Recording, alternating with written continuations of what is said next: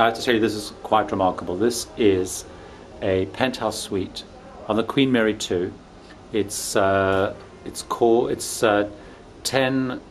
on the 10th deck. It's number 92. So this here, I think it's a Q4 or something. So this is a little dining room table, and then you have the bar and mini bar and everything. A nice big mirror. Then the most monstrous sofa with beautiful big painting table. Now we actually got 3 different bottles of champagne there. Some people have given us from Cunard, etc.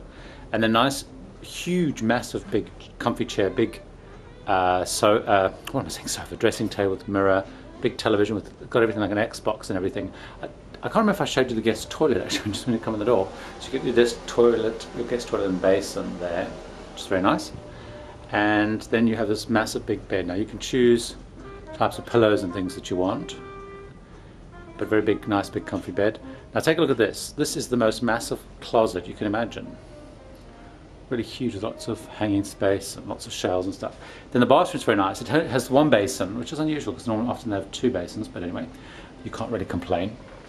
Toilet, bidet, and then some steps going up into the rather large jacuzzi bath. Then over here you've got the shower with little seats and things. Looks like you can actually entertain in the bath. Look at the seats in the shower, seats on both sides. Very beautiful done. I've got all these nice little toiletries and things here.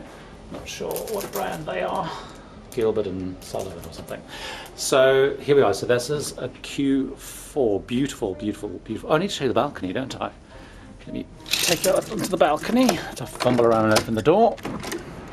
Very large balcony. So you can see some nice recliners, some nice chairs, and that's looking out across Brooklyn, which is not very exciting at this point in time.